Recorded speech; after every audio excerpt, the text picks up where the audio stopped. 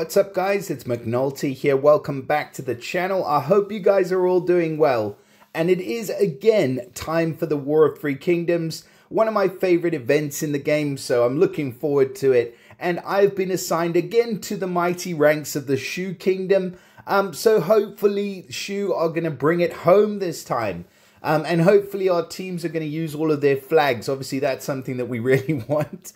But that is not the reason why we're doing a video today. The reason we are making a video is that we have a brand new hero in the portal. And he is another minion summoner. So that means he is going to benefit from the all-important Unstoppable Minion passive, which has been making heroes like Dio-chan and heroes like this dude, Cao Cao, some of the best defensive heroes in the game. So we have Sun Quan, who is featured with a costume. It looks like he's managed to lose that obviously horrible beard, and he's gone for a clean-cut, clean-shaven costume with some awesome-looking shoulder pads. I must say, those shoulder pads look like they'd be very difficult to dress up in the morning. But that aside, he does look really cool. Honestly, I'm pretty stoked about this one because I think he is going to be another decent hero. We did have, who was it who was recently featured? Not Zhuge-Liang. Zhuge-Liang's actually been really good. We had this dude, Guan Yu, who obviously isn't a minion summoner, but he does have some viable counters against the other War of Three Kingdoms heroes because he goes through minions. And then we also had Zhang Fei. And Zhang Fei was a little bit of a letdown because, of course, he doesn't have any minions on him. So let us get into it then. So Sun Quan, he is, of course, a fire hero. He is the king of fire, shall we say. He's one of the sort of more like important Three Kingdoms heroes, as far as I know from the lore and things like that. But at any rate, he is a fire hero. So he has had a bit of a switch around in terms of the class. He was a ranger, so he had a chance to bypass. He is now a rogue. And I do like the rogue talent for him, especially because these heroes are super good on defense. Giving him that extra 25% chance to, or 20% chance to dodge special skill damage is always going to come in handy. So I like the switch over in the talent.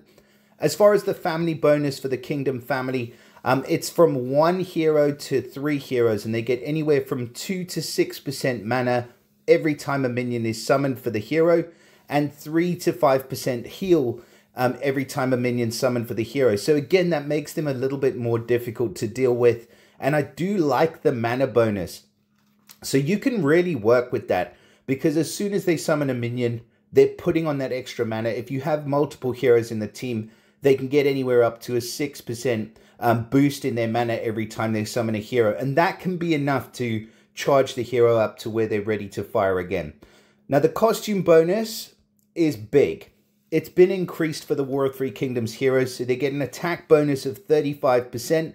Defense of 35%, a health bonus of 45%, and then that all-important 5% mana bonus increase. So you can see if we switch off the max power, they're running a team power now of 1110, which is as good as any of the most recent heroes that have been released into the game. So that's super duper good. In terms of him specifically, we are looking at an attacking hero, so we want to see a higher attack stat. You can see he's running 1125 attack. 1020 on defense. Some might say a little bit squishy, but that's absolutely fine. And then 2185 on the health. So really decent stats. If you do go for the second limit breaks, you're going to be looking at the Alpha Ether talent, which is going to be the attack up. So at the start of the battle, he's going to get an additional 20% on his attack for 6 turns. And then he's going to be looking at, I mean, some pretty bonkers stats there. So the damage he's doing is going to be pretty brutal. And then last but not least, we cannot forget about the passive. So resistance against minion removable. What am I doing? Resistance against minion removal. He cannot be prevented from receiving his minions, and his minion attacks and abilities cannot be disabled. Now with this guy, he does of course get the minions which give fire. the fact that they can't be disabled, I wonder if that would apply to, say, somebody like the gargoyles. So if you had 2 gargoyles, I think 1 gargoyle you resist poison, 2 gargoyles you resist poison and burn. So if you had 2 gargoyles, would it then be to the point where they cannot resist the burn damage? I don't think so. So I think we may need to rethink the wording on this passive, but just the main thing you need to know is that you cannot just remove this guy's minions with heroes like Ojima or anybody that just wipes minions off the opposition team.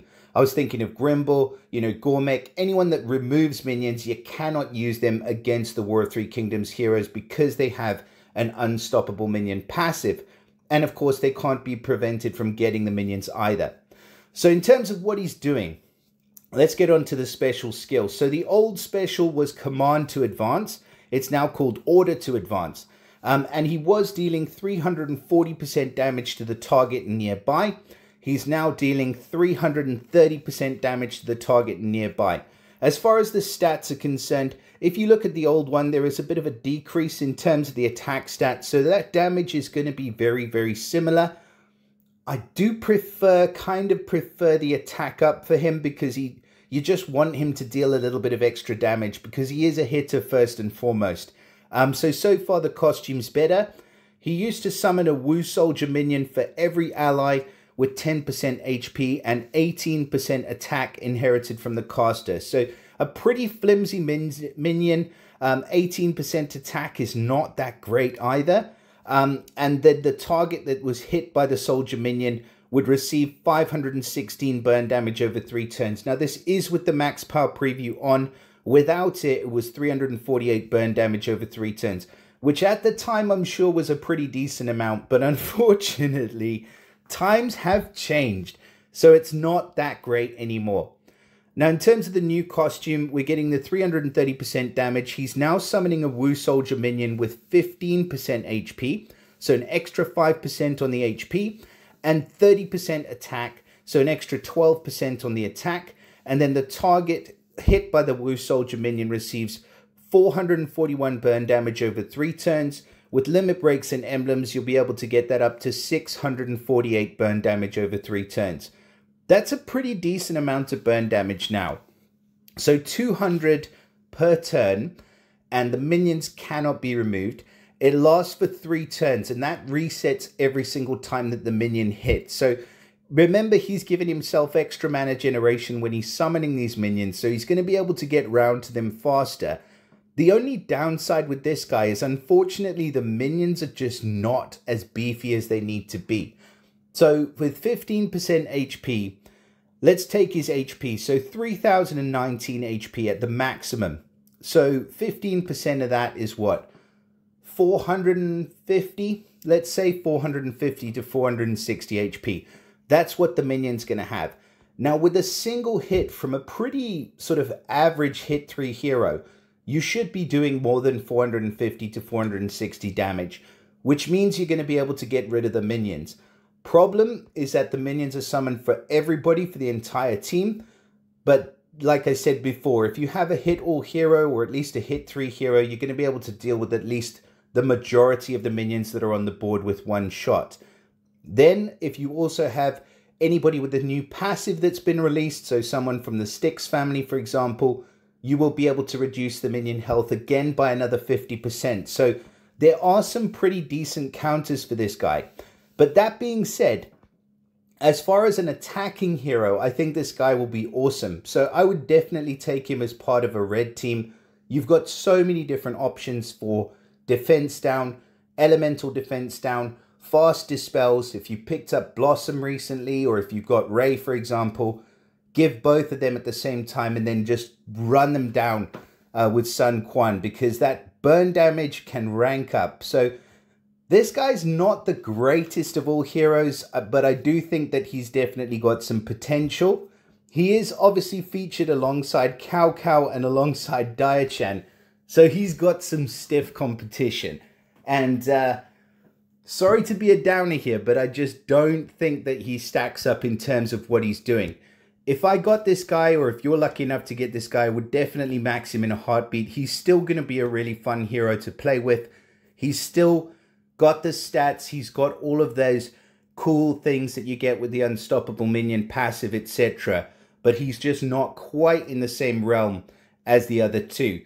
With that all said, I am looking forward to this dude's costume, and I think a lot of people are looking forward to his costume, but of course it's not featured yet.